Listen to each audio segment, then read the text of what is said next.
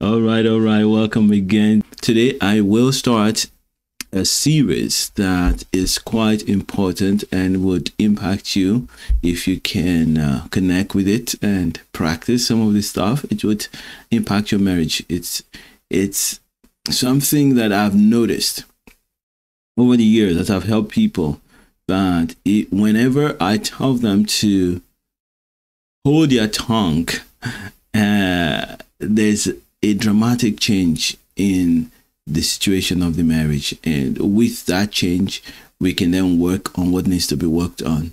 So if you have been enjoying the good things that we have been doing here on the channel and you are not yet a subscriber, please do subscribe. And for all our subscribers, I celebrate you. And please, whenever you are online, do not hesitate to leave a comment or ask a question. It helps me to know exactly what to talk about next. All right. What I've noticed when I've talked with people in my work and when I work with my clients, one thing that I've noticed is whenever I tell them to ignore what they want to speak for about a week, usually I encourage you to do it for a month if you can, but I always start with 1 week so that I can see how damaged or how bad the situation is.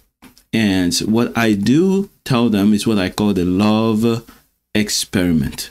The love experiment. And I do that to say that if you can go 7 days without doing certain things and doing certain things that I'm going to list out in a couple of minutes, and your marriage, it remains stable, like neutral, your husband or your wife is neutral, or they respond positively after 7 days, then your marriage has hope of being repaired.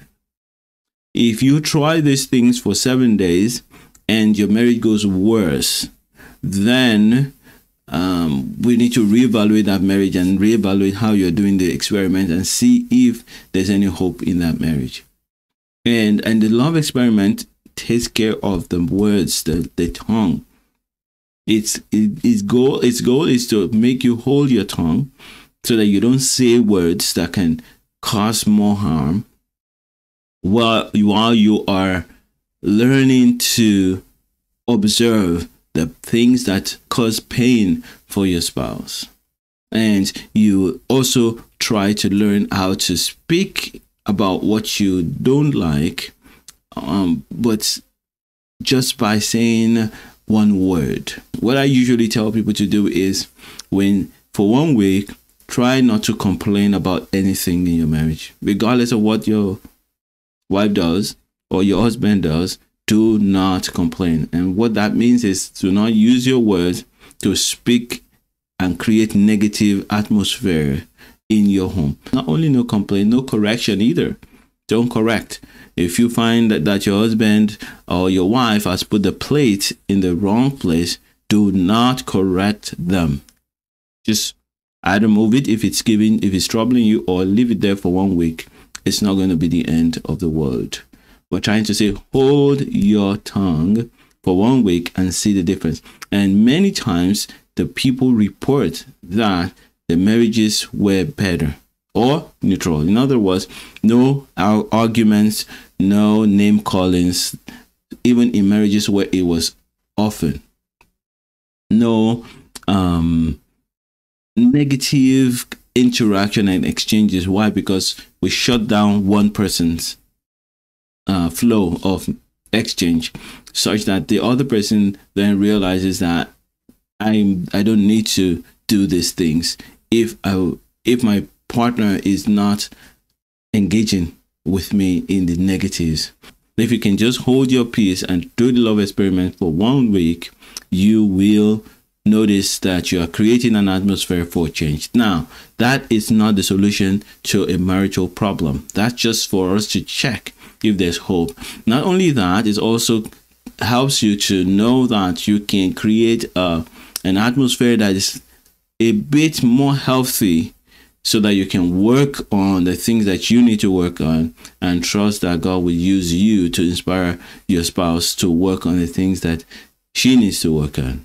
Words can destroy nations. Words can destroy friendships. Words can cause someone to become so broken that they commit suicide. When you speak words, those words have life. Our Lord Jesus Christ says, the words that I speak to you, they are spirit and they are life.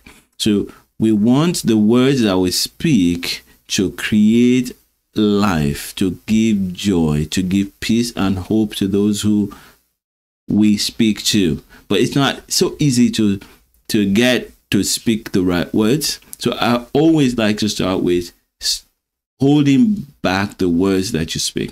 So it's better to be silent than to speak negative words. But something that is better than silence is enriching, edifying, comforting words. So we are on a journey to speak the right words, but before we can even attempt to speak the right words, we must learn to hold the tongue.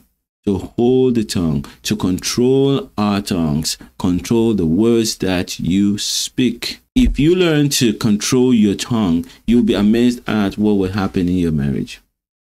There are many times that I've learned that when you speak words, what your spouse hears is not necessarily what you're saying. What your wife hears when you speak is not what you intend to say.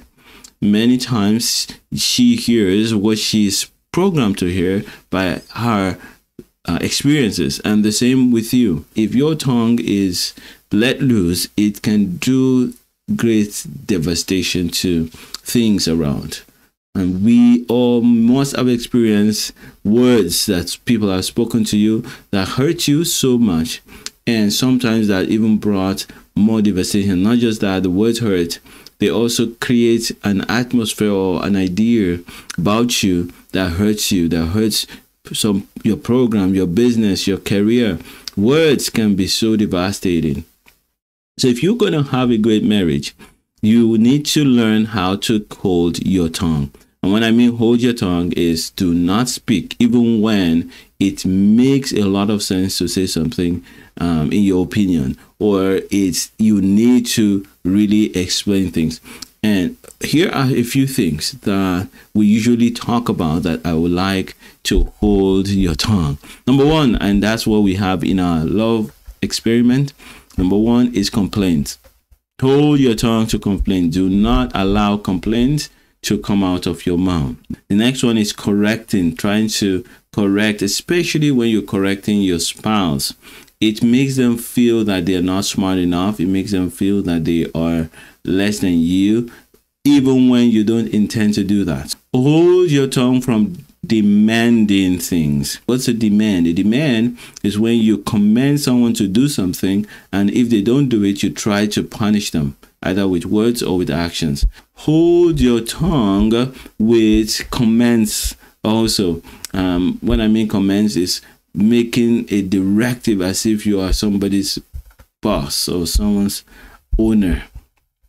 You want to make sure that your words come out as a request, your word comes out as instructions or reminders, not as commands. So when we learn to hold our tongue to some of these things, it opens up the opportunity for transformation in our marriages.